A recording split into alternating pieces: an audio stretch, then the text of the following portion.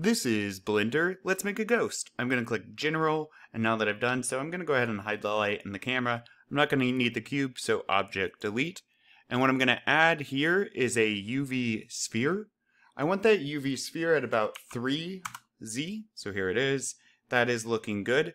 And let's go ahead and go into edit mode for my UV sphere. I'm going to click on X and face select. I just want to get the bottom portion. Let's use the X-ray mode. So just the bottom portion of this sphere. I'm going to pull it straight down so it just barely, well, let's have it go right past X. Boom. It doesn't need to be exact. You don't need to stress about that. But if you're wondering, actually I'm going to go negative 2.5. So a little bit up. All right, but again, doesn't have to be exact. Back into object mode. Click off of that. I'm going to click Add Mesh Plane. Now this plane that I just added, I want to go ahead and put it actually at 5Z. And I'm going to now scale it to be 5 and 5 and 5. Okay. We're going to head right into edit mode on it because we're going to need to subdivide it. That's how the cloth effect will work to make it look like a ghost. So edge, subdivide. The more times you do this, I'm going to put 20, maybe I'll put 30 actually. The more times you do it, the harder it is for your computer to render. If you have an older computer, don't do 30, try 20, so on and so forth. But there we go. I got mine all subdivided. Now, object mode. With my plane selected, I'm going to add a cloth modifier, and then I'm going to go ahead and add my collision modifier. Now, so it can actually fall on this, I'm going to also add a collision modifier to it. Let's hit play. Boom. And there it goes. It's falling. It kind of wraps around. I'm going to turn off X-ray so I can see better. And we can watch it. Now I need to pick when to apply it. When do I like the shape the most?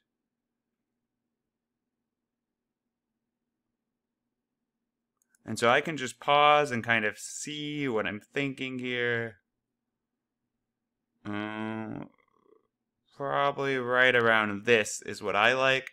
So now that I know I like that, I'm going to click on the shape and click Apply My Cloth. And there we go. No longer changes.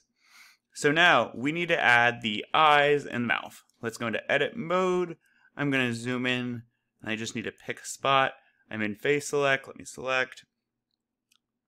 I'm thinking here, and what I'll do then is mesh, delete, face,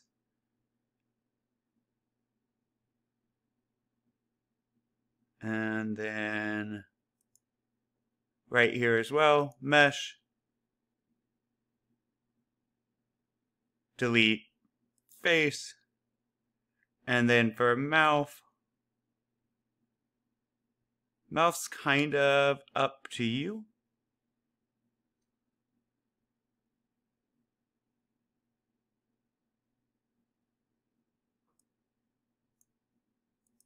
I'm going to put mine right here.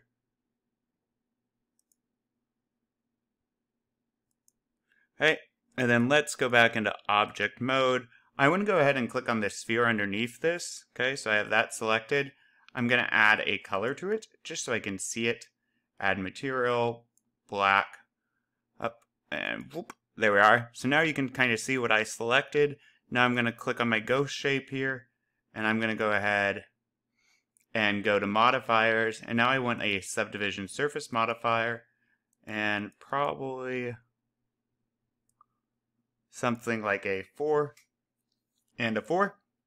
Keep in mind, if you're not liking how yours looks, you can just dive right into edit mode here and start messing around with these vertices. Okay, maybe I want my mouth to be yelling. I don't know. Object. All right, and let's say I like it. I just click apply.